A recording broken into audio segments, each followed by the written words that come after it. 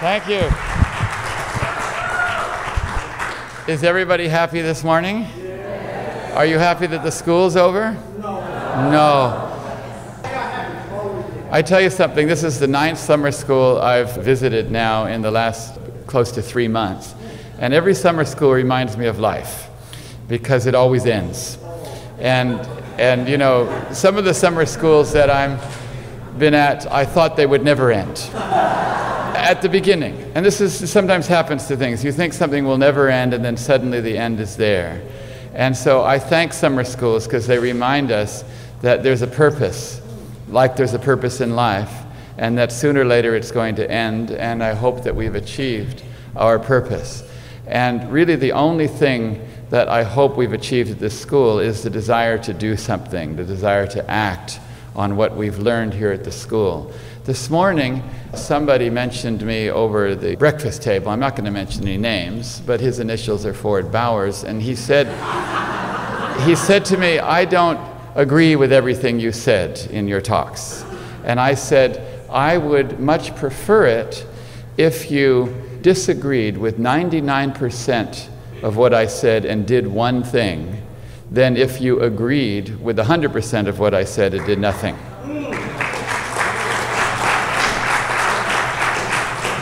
And so I'm not sure which option Ford Bowers is going to take, but this is what it's all about. And this is what Shoghi Effendi always wanted to know at the end of any conference.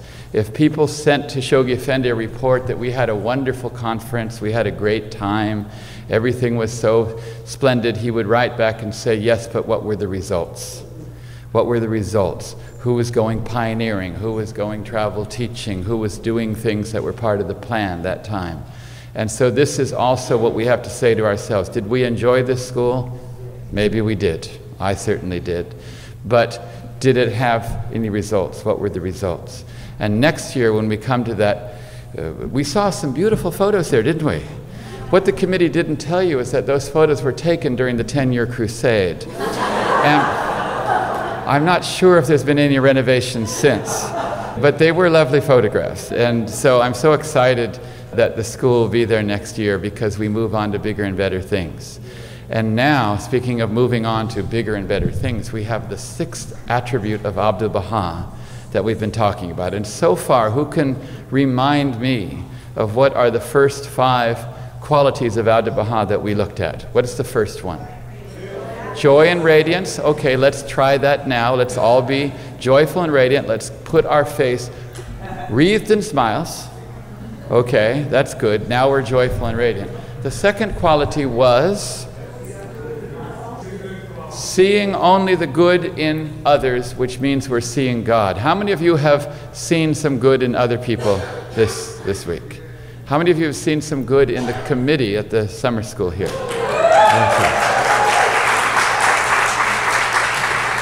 Okay, and the third quality we looked at, I believe it was forgiveness. How many of you forgive the summer school committee?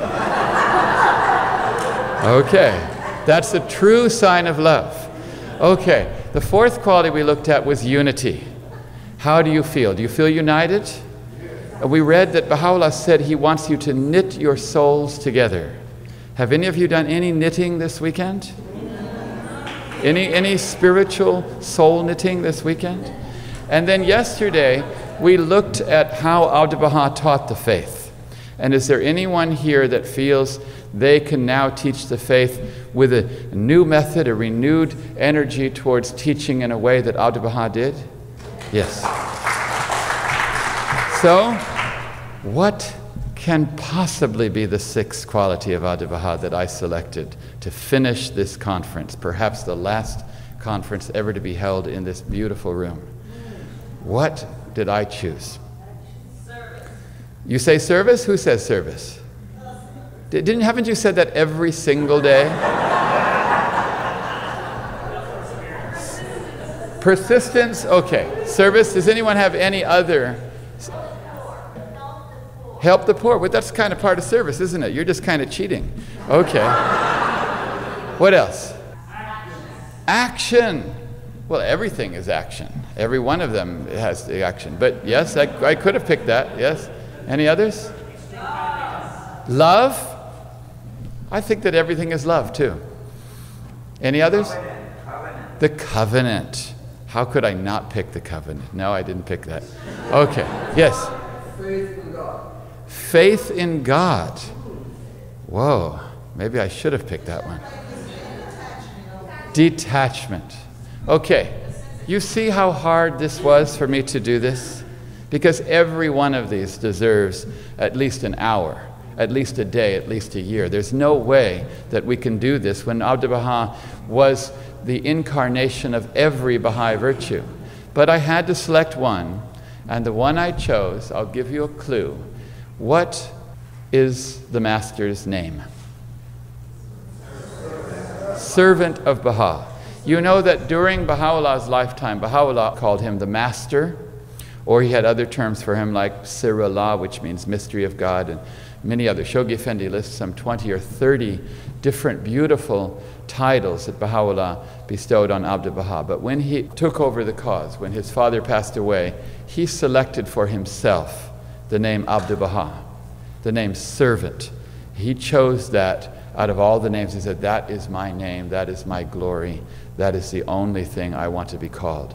So how could I not use service? How could I not speak of service? So yes, you're absolutely right. You've been trying every day for 6 lectures to get it. And in fact, it has to be the first quality, but because it's so wondrous, I chose to leave it till the end. So let's today talk about service. And when we talk about service, oh, by the way, I just want to show you, every time I give a talk, there's always a picture of Abdu'l-Baha first. You see? Because this is what Abdu'l-Baha said. He said, whenever you're about to speak, first see my face. So now in the iPad era, you don't have to use your imagination. So I'm looking at Abdu'l-Baha's face, and we ask Abdu'l-Baha to be with us here as we talk about service, which is the very name that he chose for himself.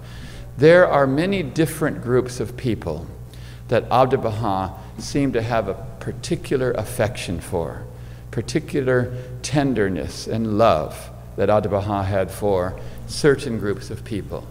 Some of these groups were, one, the poor. He had particular tenderness, affection, and love for the poor. Another group were the sick. Another group were the lowly or the downtrodden, those who have been laid low or have suffered in life. Another group were the unhappy, people that were not happy. Abdu'l-Baha showed a particular affinity, love, and affection for. And yet another group that Abdu'l-Baha longed to serve was a very special group. It was the Baha'is. Abdu'l-Baha longed to serve the Baha'is. And there are other people as well, but I want to look at some of these groups of people and how Abdu'l-Baha behaved towards them. Let's begin with the sick. First of all, do any of you know anybody that may get sick in the future? You know anybody that may get sick? Do you have neighbors or friends that may get sick and so on?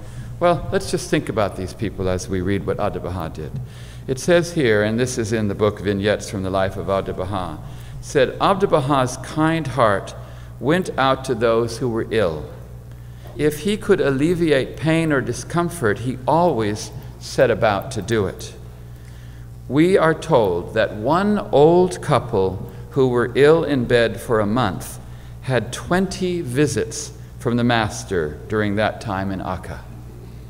20 visits to one old couple during a single month Abdu'l-Baha visited. Now I want to ask you a question here. Let's just take a count. How many of you have visited one old couple or even any old person 20 times in a month? Raise your hand. And nobody who's a nurse or a doctor or something like that. Okay. Okay. So that's great. So I saw 2 hands go up in the room. In many of the places, no hands went up. So then I want to ask the rest of you that didn't raise your hand, how many of you are busier than Abdu'l-Baha? Okay, I can't see any hands. And I think about this. Shoghi Effendi said Abdu'l-Baha's stupendous burdens were so great. He was dispatching 90 letters a day, sometimes in Akka. If you spend 5 minutes on a letter, how long is that? Work that out by the math. It's a lot of time. And he was protecting the cause from the covenant breakers. He was receiving pilgrims. He was doing everything. And yet, for some reason, he considered it important to visit one elderly couple who was ill 20 times in a month. Surely it had to have been important. A lot of us think, oh, we've got important work to do, this and that and this and that. If we have time, maybe we'll do this. To Abdu'l-Baha, apparently this was important. It goes on to say, he daily sent a servant to inquire about the welfare of the ill.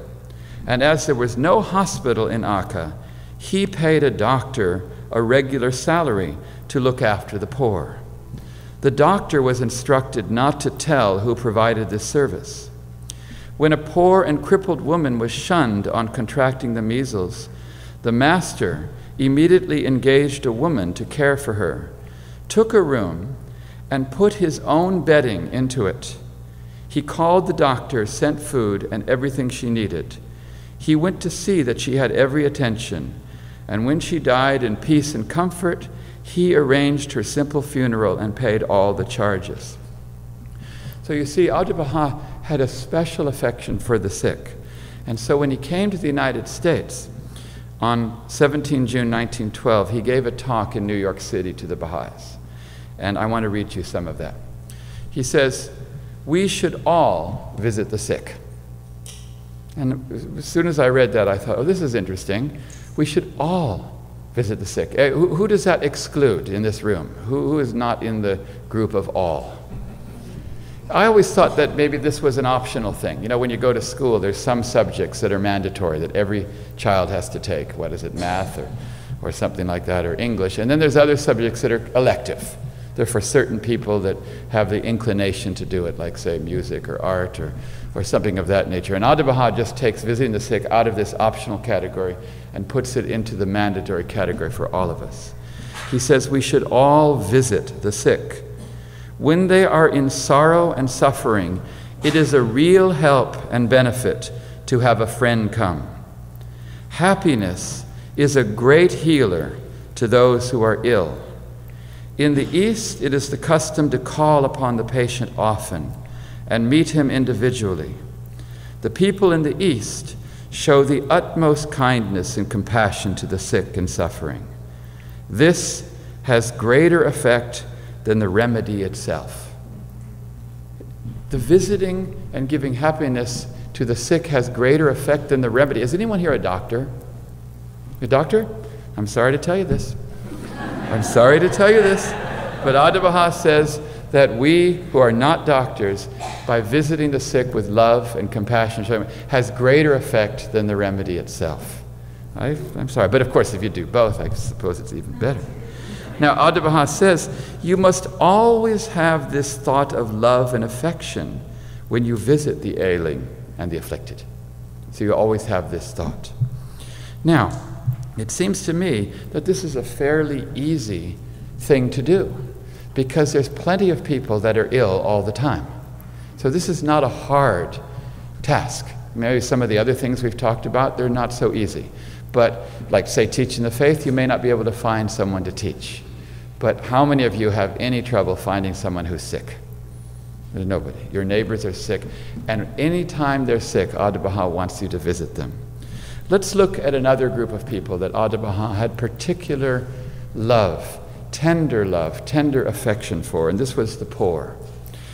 I want to tell you an interesting story. When Abdu'l-Baha was in New York, he came home one evening and he was laughing really hard as he came into the apartment where he was staying. And he was laughing, but he was doing this, like this, holding his Abha'o's knees because he didn't have any pants on. And he walked in without any pants. And he thought this was really funny, and so he was laughing. And what had happened was, as he was walking home along Riverside Drive, he came across a man who was so poor that his pants were in tatters. And he said, "Psst, come behind the bushes." And he went behind the bushes. And he took his pants off, and he gave them to the man. And I'm thinking, what is this man thinking? I would love to talk to this man. That he's in New York City, and some Persian man takes him behind the bushes, takes off his pants, and gives it to him. I think this is so fun. I would just love to see the look on that man's face as Abdu'l-Baha did this. Now, I want to ask you a question. How many of you Let's take a count here. How many of you have taken your pants off and given it to a poor person in the street? You haven't? Okay. Well, fortunately, Abdu'l-Baha had what they call an abad. It's a very long robe that covers, so he was able to get home. So I think we all better start wearing long abads so that in case we do see someone that needs some pants, we also be in a position to be able to give them. But you see, Abdu'l-Baha, he couldn't walk past that man without taking his pants off and giving to them. He couldn't even walk past one poor man when he saw that. And this is such an interesting story. Now, I want to read you an interesting story too. When Abdu'l-Baha was in New York also, he asked Juliet Thompson and Edward Getzinger to take some money, and he handed them each a 1,000-franc note. And he said, take this to the bank and convert it into quarters. So I looked on the internet and it said 1,000 francs worth about $200. So if you convert to quarters, it's 800 quarters. So he gave one to each of them, so it's like 1,600 quarters. And then he said, I am in love with the poor. And the next day he took these bags of quarters and he went down to the Bowery Mission in New York, where the poor people are housed and sheltered and fed. And he had them all go into an auditorium and he spoke to them. I want to read you some of what he said. He said, tonight I am very happy, for I have come here to meet my friends. I consider you my relatives, my companions. I am your comrade. When Jesus Christ appeared, it was the poor who first accepted him, not the rich. You are his comrades, for he was poor, not rich. This earth's happiness does not depend upon wealth. While Baha'u'llah was in Baghdad, he left all he had and went alone from the city, living 2 years among the poor. They were his comrades. He chose for one of his names the title, the Poor One, and often in his writings refers to himself as Darvish, which means in Persian, poor. And of this title he was very proud. He admonished all that we must be the servants of the poor, helpers of the poor. Remember the sorrows of the poor. Associate with them, for thereby we may inherit the kingdom of heaven. Associate with the poor. I always thought if I wanted to inherit something, I should associate with the rich. That's what I would have thought. If I want to inherit lots of things, I should consort with the rich. And he says, no, with the poor, and thereby you'll inherit the kingdom of heaven. And he talked like this for some time longer. You can read the entire talk. But he finished with these words. He said, and in conclusion, I ask you to accept Abdu'l-Baha as your servant. And then, before they could leave, he went to the back of the hall and stood where everyone left.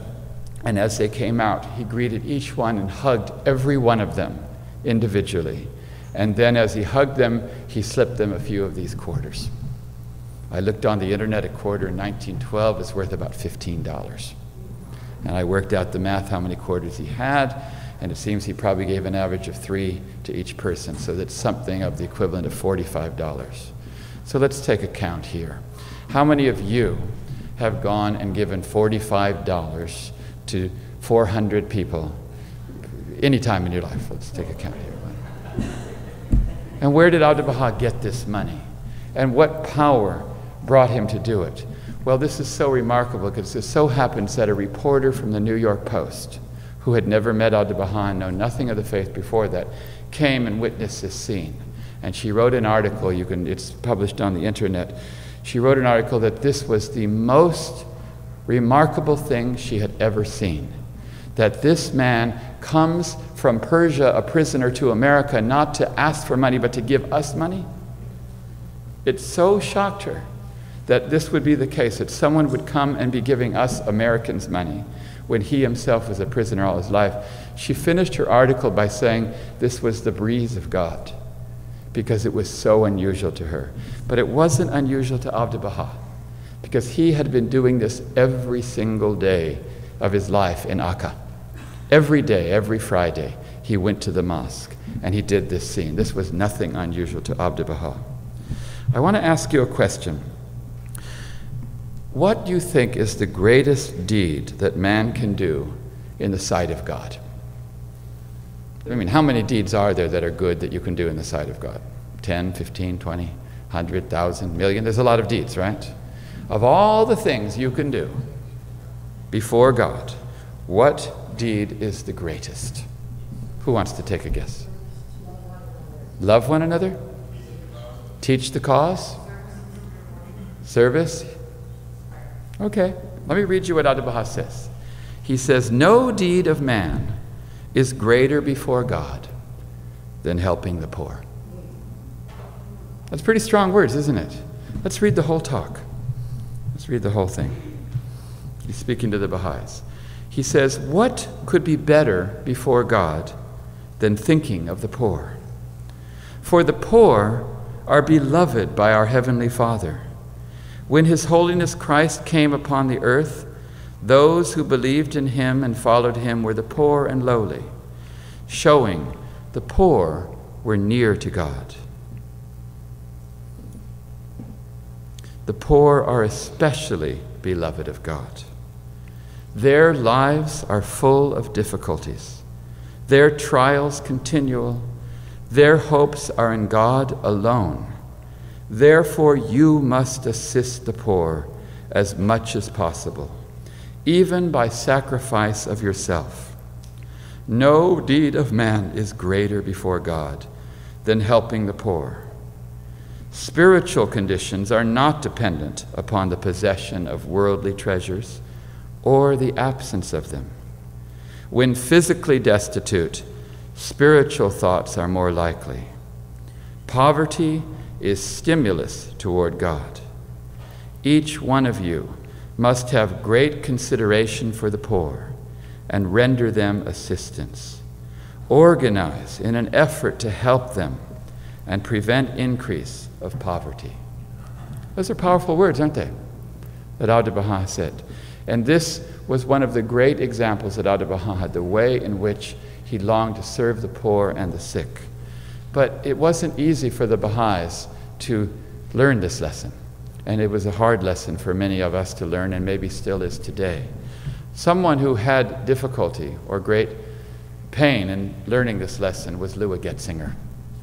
Lua Getzinger learned this lesson the hard way. When she went to Akka on pilgrimage, she was so delighted that Abdu'l-Baha asked her to do something for him. She says that when she was in Akka, Abdu'l-Baha said to her that he was too busy to call on a friend of his who was very poor and sick. Abdu'l-Baha must have loved this guy. He was poor and sick. You know, can you believe that? This guy, he had it made with Abdu'l-Baha. So he says, it says, Abdu'l-Baha, he didn't have enough time, so he asked Lua if she could go in his place. He said to her, take food to the sick man and care for him as he had been doing. Lua felt so proud that Abdu'l-Baha had trusted her with some of his own work, and so she immediately went to the man's house. But she returned immediately in a state of excitement. Master, she said, you sent me to a very terrible place. I almost fainted from the awful smell, the dirty rooms, the degrading condition of that man in his house. I left quickly before I could catch some terrible disease. Sadly and sternly, Abdu'l-Baha gazed at her. If she wanted to serve God, he told her, she would have to serve her fellow man, because in every person she should see the image and likeness of God. Then he told her to go back to the man's house. If the house was dirty, she should clean it. If the man was dirty, she should bathe him. If he was hungry, she should feed him. He told her not to come back until all this was done. Abdu'l-Baha has done these things many times for this man, and she should be able to do them once. This is how Abdu'l-Baha taught Lua to serve. And when I read this, it made me think about Who are important people? And what is important work? You know, Lua was one of the most outstanding believers we had, perhaps the greatest. I mean, when Abdu'l-Baha wanted to declare the covenant, he chose her out of all the Baha'is in the world to be the herald of the covenant.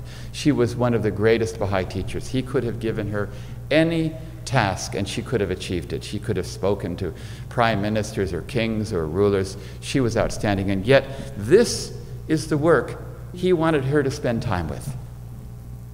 This is the work that he wanted her to spend time with. Why do you think he wanted that for her? Because I think he knew that she couldn't do any other work, important work, if she couldn't do this. If she couldn't learn to love and see God in all people, she couldn't do all that other important work that she was destined to do. It also makes me think about who are important people. You know, who are important people? Sometimes we think, oh, this person is important because they're rich or they're wealthy or they're in a high position and so on. We even have a term in English called VIPs, which stands for very important person. Even in Baha'i meetings, sometimes I go to a meeting, they say, well, these are our VIPs, look after them very carefully. Well, Abdu'l-Baha had his own set of VIPs. VIP to Abdu'l-Baha stands for very important poor. Those were his important people. He had a different sense of priority as to what was important work and who are important people. Now, I want to read you a statement of Abdu'l-Baha. It's a letter to a woman. And he's telling her how you should act as a Baha'i. It's in Star of the West. And he writes to her and he says, to live the life, you must be the very kindest woman. You must be most pure. You must be absolutely truthful and live a perfectly moral life. Visit your neighbors when they are sick. Isn't that interesting? He's telling her what to do to be perfectly moral. And then the first example he says, visit your neighbors when they are sick. How many of you have neighbors? Okay, so Abdu'l-Baha's first example of how to live a moral life is to visit them when they're sick. Visit your neighbors when they are sick. Offer your services to them. Try to show them that you are longing to serve them. Feed the poor. Divide what you have. Be content to remain where God has placed you. Isn't that interesting? Be content to remain where God has placed you. In other words, everybody, wherever they are, God placed them there. Whatever circumstances you have in life, whatever has befallen you, even here and now in this room, God has placed you. And every moment of your life, whenever you're with a person, God placed you there. You must say to yourself, there is nobody on this planet or in all of creation that's more important to me than this person that God has placed in front of me. I'm not looking at my watch. I'm not looking across the room to other people that are maybe more important. No, God has placed me here, and I must be content with it and serve Him in this circumstance, no matter what happens to me. Be content to remain where God has placed you. Be faithful in your care to those to whom He has trusted you. So he's basically saying that everyone that comes in our path, God is giving them to us and trusting us with their care. Never waver in this. Show by your love you have something different, so that all will see and will say, what has this person that I have not? Show the world that in spite of the utmost suffering, poverty, sickness, you have something which gives you comfort, strength and peace, that you are happy, serene, satisfied with all that is in your life.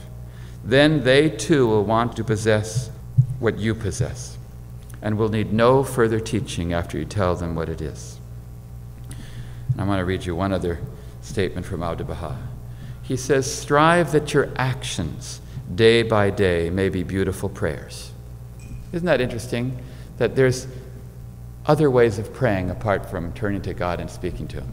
Actions, if they're done in the spirit of service, are also prayer. And he says, strive to make your actions prayers. So now you're praying much more during the day because your actions have been turned into prayers. Strive that your actions day by day may be beautiful prayers. Turn towards God and seek always to do that which is right and noble. The reason he says that, in my opinion, is that when you're serving people, if you're seeing God in them, when you see God in someone, then you're praying again. Because prayer is conversation with God. And now we can pray to God every time we serve a person because we're seeing God in them. And let's read this. Because now he's going to list a whole bunch of people that we need to serve. And I want to count them. Let's just count them right now, okay? Because now he's going to give examples of how to do this. He says, enrich the poor. That's 1. Raise the fallen. That's 2. Comfort the sorrowful. 3. Bring healing to the sick. Reassure the fearful. Rescue the oppressed. Bring hope to the hopeless. Shelter the destitute. There's 8 groups of people. Can anyone remember those? Let's look at them. First, the poor. Do any of you know or ever encounter the poor? That's one group, Abdu'l-Baha says, enrich them. 2 are the fallen. Do you know anybody in life that's fallen? Okay. 3, the sorrowful. Are there people that are sorrowful? There's lots of people that are sorrowful, and he says, comfort them. Bring healing to the sick. The sick. Reassure the fearful. How many of you know people that are fearful? The world is full of people that are fearful. He wants us to be reassuring to them. Rescue the oppressed. Bring hope to the hopeless. How many people are hopeless? Shelter the destitute. These are 8 things. How many of you would like to do these 8 things? We should memorize them. How important is this work? Abdu'l-Baha says right now, after he lists those 8 things, he says, this is the work of a true Baha'i, and this is expected of him. If we strive to do all this, then we are true Baha'is. But if we neglect it, we are not followers of the light, and we have no right to the name. Is that amazing? He lists these 8 things, these group of people that he wants us to serve, and he says, if we do these things, then we are true Baha'is. But if we don't do them, we are not Baha'is, and we have no right to the name. And I'm thinking, well, I hope that God, maybe doesn't see this in me, because I don't feel now I have right to the name. And then he continues, he says, God, who sees all hearts, knows how far our lives are in fulfillment of our words.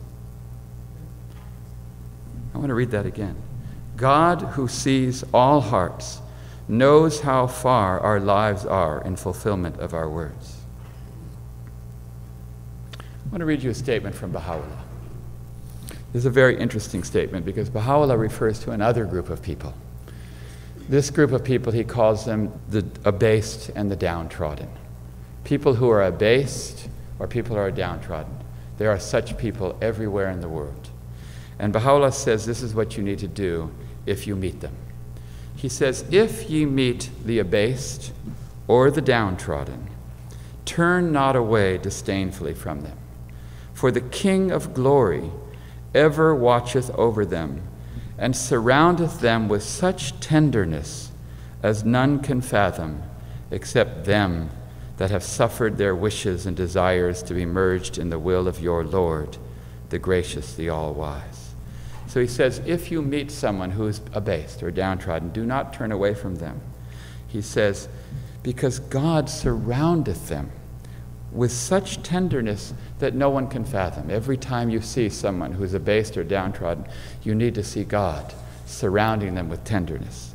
And then Baha'u'llah addresses the rich people of the earth with these words. He says, O ye rich ones of the earth, flee not from the face of the poor that lieth in the dust. Nay, rather befriend him and suffer him to recount the tale of the woes which God's inscrutable decree hath caused him to be afflicted. This is a very interesting statement because Baha'u'llah is quite specific here. He says, when you meet the poor, befriend them and also ask him to recount to you what he has suffered in life. He's telling you a very specific thing. It's not a general thing, love the poor. He's saying befriend the poor and then asks them to tell you, to recount to you what he has experienced. And then Baha'u'llah says what will happen if you do that. This is what's so interesting. If you do what he just told you to do, you befriend the poor and ask them to recount what they have suffered in their life, he says this is what will happen. He says, by the righteousness of God, whilst ye consort with him, the concourse on high will be looking upon you, will be interceding for you, will be extolling your names and glorifying your action. And I'm thinking, this is interesting. The concourse on high decides to come and visit you when you're meeting with the poor, the abased, and the downtrodden. For them, that's an important meeting. I would have thought when I'm going to proclaim to the president or the prime minister or some important person that maybe then the concourse on high will rush and assist me. Apparently, that's not an important meeting to them. But when you're having a meeting with the abased and the downtrodden and the poor, and you ask them to recount what they have endured in their lives, suddenly the concourse says, oh, that's a meeting I need to attend. That's the VIPs to the concourse on high as well. That's what they want to see. And Baha'u'llah continues to say, blessed are the learned that pride not themselves in their attainments, and well is it with the righteous that mock not the sinful, but rather conceal their misdeeds, so that their own shortcomings may remain veiled to men's eyes. And when I read this passage, and I think we've all read it many times, I didn't really realize how simple the message was from Baha'u'llah. Befriend the poor, befriend the lowly and the downtrodden, and ask them to recount what they have endured in their days. It's a very simple thing. But a couple of weeks ago, not too long ago, I was in Los Angeles, and I had been helping my brother-in-law renovate a house that hadn't really been renovated or anything much done to it for about 50 years because his mother got ill and she moved out, and so they wanted to get it ready to sell. It took us almost 6 months to get the house ready because everything had to be done. The roofs, the walls, the floors, everything had to be done. And as we were getting this old house renovated, we knew that out in the back was a trailer, you know, what they call a caravan in some parts of the world, a big trailer. It slept 4 or 5 people, and it was very big, and it had been back there for 40 years or more. And so we asked someone if they could get it out, and they said they'd have to tear it down, destruct it, and tow it away, and this would cost some $3,000, which, you know, it's a big thing. It had to be torn down. And as we were discussing that, some of the workmen, the painters, said, well, instead of paying money, why don't we give it to a friend of mine who's homeless? Why don't we give it to him? And so we said to him, okay, we'll ask him to come over and see if he would like it. So the next day they brought this man over. He was an African-American gentleman in his mid-50s, and he came to see it. And we went out the back, and I showed him. And at first I may have been a little uncomfortable, but we took him to show the caravan, and I said, what are you doing or where are you living? He said, I'm sleeping in my car. And I don't know exactly what I didn't know what to say, and I said, well, this thing is a lot more comfortable than your car, but it doesn't drive as fast. I didn't know what to say, and he laughed so hard. And he had such a delightful smile and laugh. And then he started to talk to me and tell me about his life. And as he started to talk to me, I found he was remarkable. Any date I say 1950 or something, he said, oh, that was the year that so-and-so did this and so-and-so did that, and this man hit this many home runs. I mean, he was like the Rain Man. He was just remarkable. And I was so delighted to hear him and talk to him. In fact, it was probably one of the most moving conversations I ever had. And my brother-in-law, he's not a Baha'i, but he was watching this. And later on that night, he said, that was the most beautiful conversation I ever saw. And I realized that Baha'u'llah was right, that the concourse on high decided finally that they have a meeting that they can attend to, that I'm attending. The concourse on high came. And this is such a simple thing. We pass these people every day in life, and we walk right past them, and the concourse on high says, okay, I don't need to go and visit him. And here Baha'u'llah has told us all along that that's all you have to do, that God surrounds these people with such tenderness that none can fathom. And so I'm so grateful that accidentally, because of circumstances, this person came into my midst. I was forced to talk to him because of that. and yet the opportunities are there for us every day. This is what Abdu'l-Baha wanted for us. He wanted us to see who were the true VIPs. You know, there's another group of people that I still haven't mentioned that we also want to serve, that Abdu'l-Baha wanted to serve. What is that group of people? I mentioned at the beginning. Can anyone remember? We have the poor, we have the sick, we have the lowly, we have the downtrodden, we have the unhappy. There's another group of people. The parents, yes, we should serve our parents. Yeah, and in many cases, they are lowly and downtrodden and sick and poor anyway. Okay, yes. They are the Baha'is. The Baha'is. You know, Abdu'l-Baha constantly prayed not just to serve the cause, but to serve the servants of the cause. He says that I may serve thy cause and thy servants. I know many Baha'is, they want to serve the cause, but they don't want to serve the servants. I'll serve the Baha'i faith all I can, but don't ask me to serve these people. Don't ask me to serve these people. Abdu'l-Baha went so far as to say we should be ever willing to give our lives for the other Baha'is, our Baha'i friends. And when I read that, I said, no, Abdu'l-Baha, don't ask me to do that. Him, her, you want me to give my life? Fortunately, he didn't say you have to do it. He said you have to be willing to do it. He said you have to be willing to do it. But this is the only way we can serve God, is to serve his servants. Because Abdu'l-Baha knew he was just one person. He only has 24 hours in a day. What can he do more than what he could do? Only that much. But if he could ignite service in every single Baha'i, then he could magnify by 1,000, by 1,000,000 his service to the cause. And this is really what Abdu'l-Baha longed to do. He prayed to be able to serve God's servants. And if we can learn to be so loving and helpful and encouraging and never discouraging, because what does encourage and discourage mean? Encourage means to give courage. That's where it comes from, that word comes from the root. To give courage to them. Discourage means to take their courage away from them. And if we can learn to be this way, then we are serving the cause infinitely more than anything we can do. And I mentioned last year an interesting concept which Cooper Dunbar mentioned. He said that everybody manifests the attributes of God because this is part of human nature. The human condition is that it has the ability to reflect the attributes of God.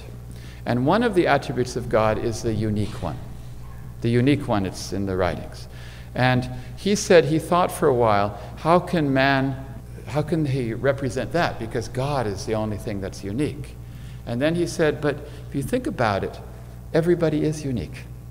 In fact, in creation, we see uniqueness everywhere. You look at the trees outside, there's not a single leaf that's the same as any other leaf. If you look at a snowflake, there's not one snowflake that's the same as any other snowflake. In the dead of winter, go out and gather some snowflakes and look at each one in a microscope.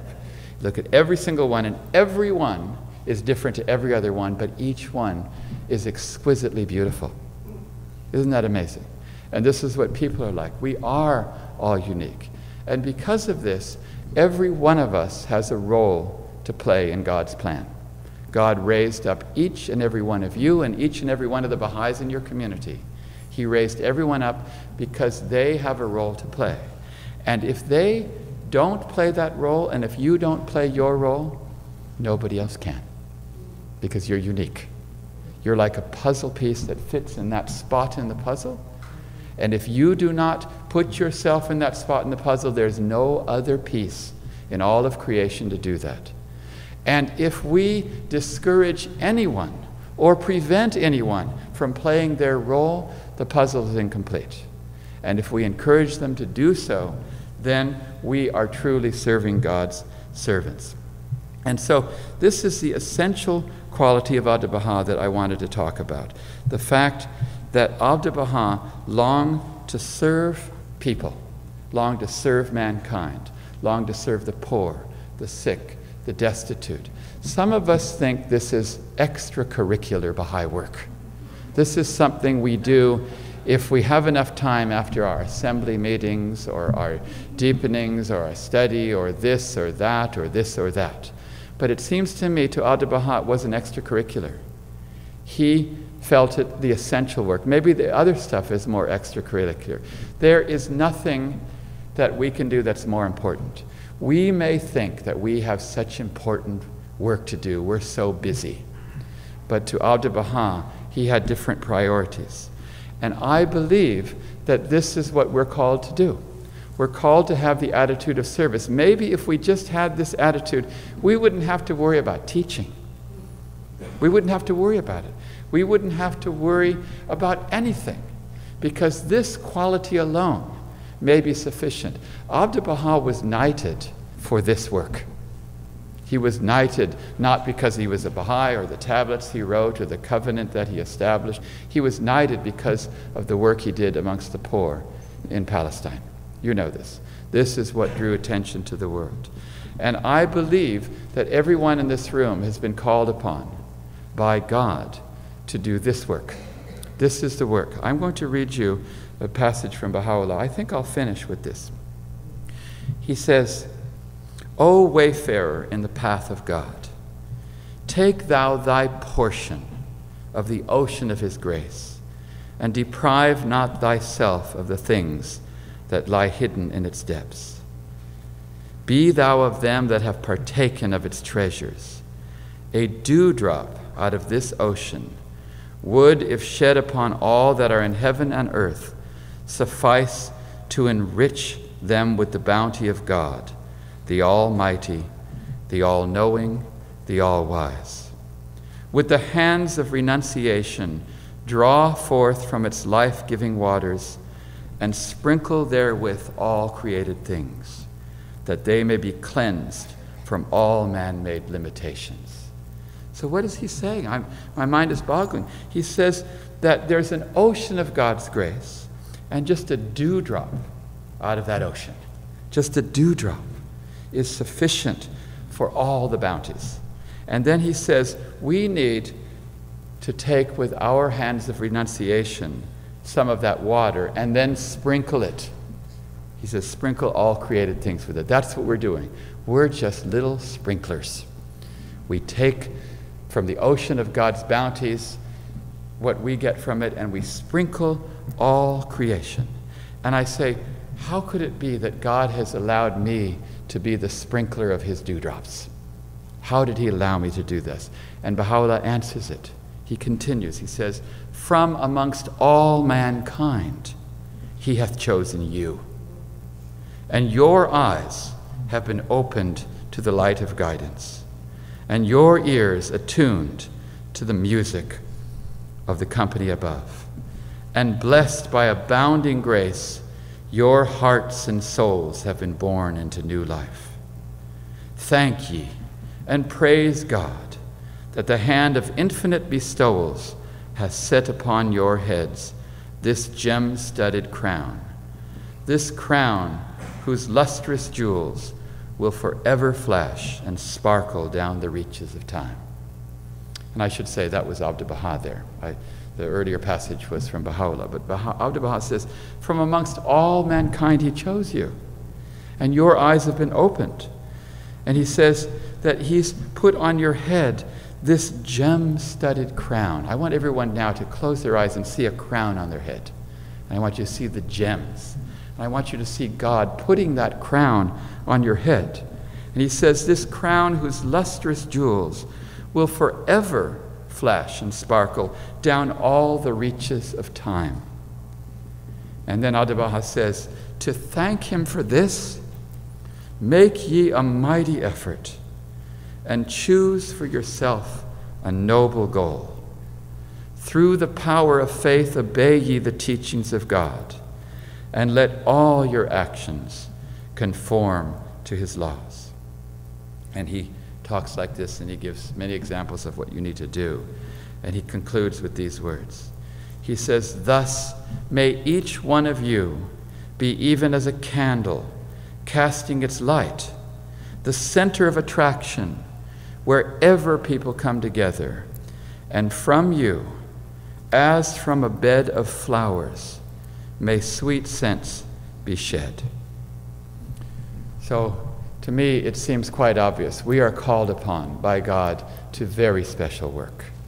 Very special work. To become like Abdu'l-Baha, the six things we have discussed, and now this final quality of service, which in my opinion, it completely informs every one of the other 5 attributes of Abdu'l-Baha. Without this characteristic, which is what Abdu'l-Baha first wanted Lua Getzinger to get right, without this characteristic of service, this attitude of service, I don't know if we can do all of the other things. So I saved it till last, but really it should have come first. And so I leave you with that final thought in this program of Abdu'l-Baha's virtues. Thank you very much.